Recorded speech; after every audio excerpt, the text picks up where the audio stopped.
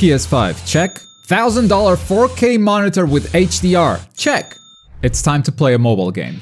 Bleach Brave Souls came out a couple of days ago on PlayStation 4, so it's time for another episode of Globku vs mobile games. This game originally came out in 2016, so most people already know what it's all about. It's a gacha. Now, I've made it my mission to give all anime games a fair shot here on the channel. I once thought that all gacha games were bad, but in came Genshin Impact and it took over my life for a few months. To me, the gacha systems will always exist in a place of other systems that could be better for players. But if it's what makes a game profitable and gets developers paid and allows the game to be supported for a long time, it's maybe a compromise that I can get behind. As long as there is an actual game to play and the gacha system doesn't get too much in the way of doing that. Which is why I sunk so many hours into Genshin while ignoring the whole gacha side of things. You can enjoy so much content for free, and I like that content, it's fun to play. I also like the content in My Hero Academia The Strongest Hero, for example, but in that case the gacha stuff really got in the way of me playing it. It felt like the game didn't want to be played most of the time. On the opposite side of that, we also had another My Hero game, Ultra Impact, which definitely had very friendly gacha systems that didn't get in the way too much, but there was barely any game beyond it. You play so you can pull for characters, you grind so their numbers go up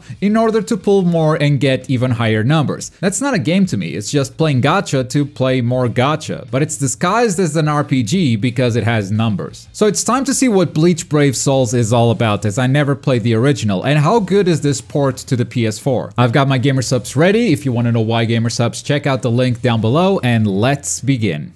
Now, why is there a circle at the center of the screen? Did they not even remove the symbol to tap in order to skip, but they did add a square to skip the button at the top? Oh, that's my cursor. Why was my cursor in the cutscene? Okay, I can select the global server, all Asia, or Japan. Nothing in between. Input my name. Oh. Good thing I've been learning Japanese. I can do this. Globku.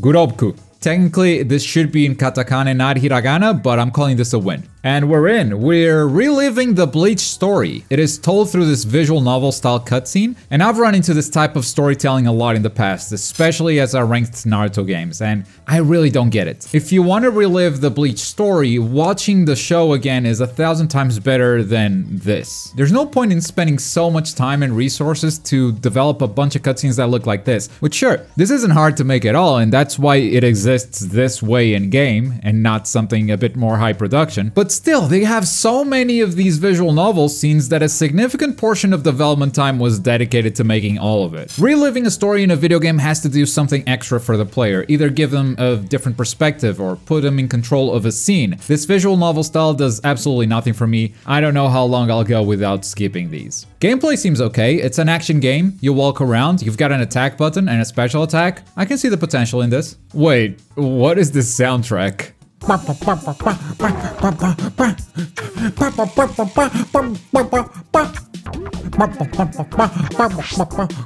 Okay, I gotta give them props for this one. They give you a choice of a free character at the start. More gacha games should do this. The way gachas usually work to get you used to the system is they give you a free pull when you create a new account. And what you get is just as random as any normal pull. So what a lot of players do is restart their save until they get a good free pull to kickstart their progress. Bleach Brave Souls just bypasses this painful process by giving you a choice, and I love this. I chose Yoruichi, and she's got a lot more special moves, so I think if you have a 5-star character, you'll just have more to do in game. And in case it wasn't obvious, here you go. It is a gacha. Login bonuses, icons everywhere to click and redeem free stuff, 1,000 currencies. I've got 97 gifts, like what the hell? Oh, and I guess all the trophies are in Japanese. Wow, they didn't even bother translating. Wait, 50 bears? You're giving me 50 of the same character? I guess some of these will be sacrifices to level up other characters. They have to be. 10 minutes of redeeming garbage. I'm finally returning to the game, and I'm skipping cutscenes now. I'm done with these. Difficulty is way too easy. I get that it's supposed to start easy and ramp up eventually, but I am bored out of my mind already. Let's do some summons. Hopefully we get something different to play. 5-star Rukia. Nice. 5-star Champagne Shuhei. Okay. White Ichigo.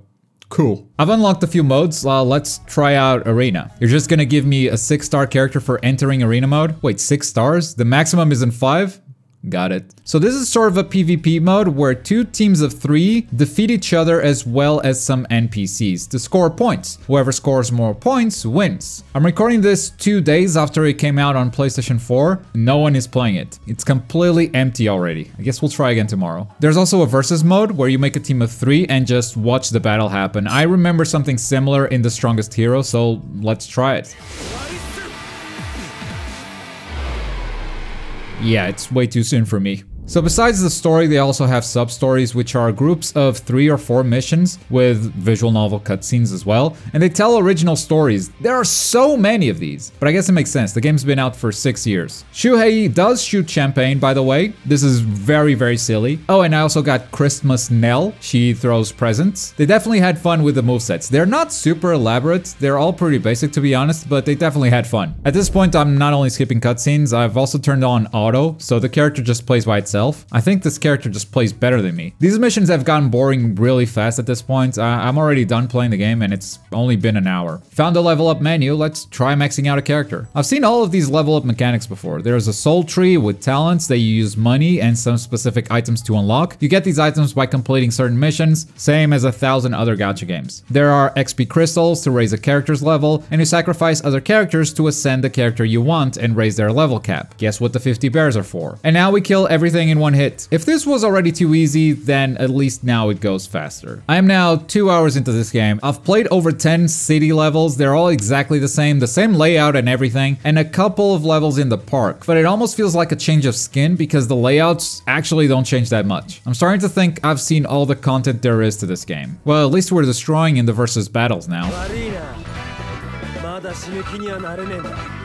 And as a port from mobile to console, they did some minor work here, like sometimes you'll see a button shortcut to start a mission or retry something, but it's very inconsistent because then you've got other menus where you have no button shortcuts at all and you've got to move the cursor to point and click. In-game it works fine, the action, the button mapping, it's all great, it feels responsive. Maybe it didn't need the big buttons on the bottom right like you have in mobile. A redesign for console would have been nice, but hey, it's a 2016 game. What did you expect? Effort? Alright, we're too high level for this. Let's try looking for a challenge in raids. Let's start with hard mode. My characters are still on auto and Ichigo is just cleaning up, so no challenge yet. We beat that easy. Let's go to the hardest level. Okay, Ichigo, if you could stop standing in the puddles, that would be great. Yeah, I gotta take control here. This isn't hard exactly, it just takes longer to defeat the enemies. Like, they all do the same stuff they were doing in the first levels, it's just the numbers went up and they've got more health and deal more damage. An uncultured gamer would say, well, that's how RPGs work. No,